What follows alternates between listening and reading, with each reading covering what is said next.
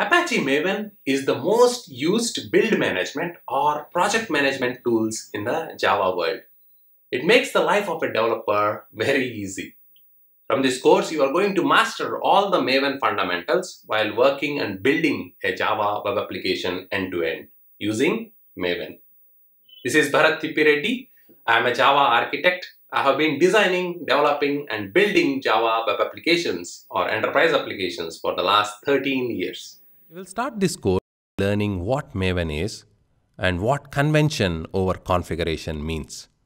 You will also learn why we should be using Maven over other build tools. That is the advantages of using Maven.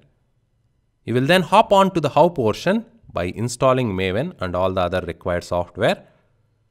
You will create a very simple Maven project from the command line while learning the various core concepts such as the project object model, the plugins and goals that Maven uses, the various Maven coordinates that we define in the Maven configuration, and also the repositories that Maven creates and maintains.